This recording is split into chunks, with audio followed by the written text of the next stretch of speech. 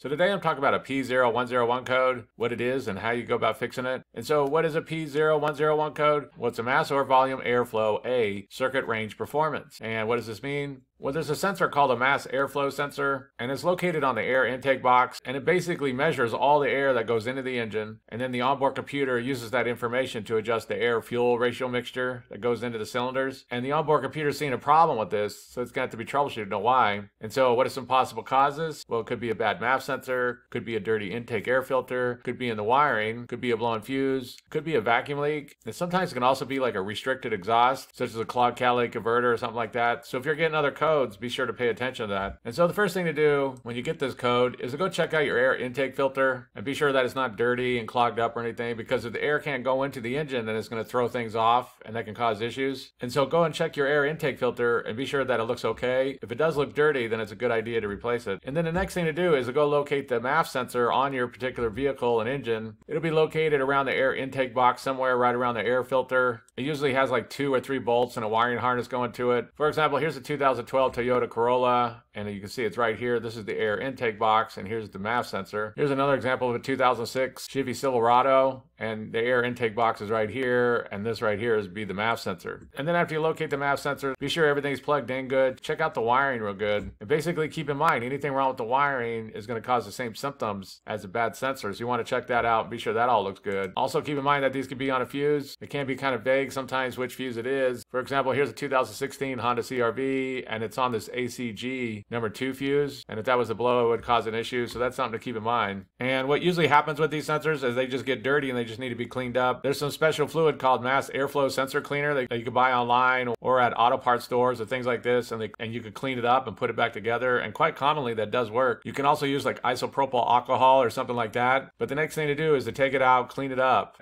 and see if that code won't clear. And so if you've done all that, you checked out the air intake filter, you checked out the wiring, that all looks good, there's no blown fuses, you cleaned up that MAF sensor, and you still can't get this code to clear, then very likely that sensor has failed and needs to be replaced. You can test it if you want to. I made some videos on how you go about testing it. I'll put a link down below if you need to check that out. But the next thing to do is either test or replace that MAF sensor. And so if you do all of that and you still can't get the code to clear, then it is possible that there's an intake vacuum leak somewhere around the engine and it's just throwing the sensor off. And so the next thing to do would be to check for a vacuum leak. And there's some different ways you go about doing this. A very common method is that you use a smoke machine and you basically just feed smoke into the intake, and wherever the smoke comes out, you know there's a leak. Some mechanics will use like a liquid spray and they'll start up the engine, and wherever they think the leak's at, they'll spray the spray, and if the idle changes, then they know that's where the leak's at. So there's some different ways you can go about trying to check for an intake vacuum leak. But if you've gone through everything else out and you tested that sensor or replaced it and you know it's good, then the next thing to do would be to check for a vacuum leak.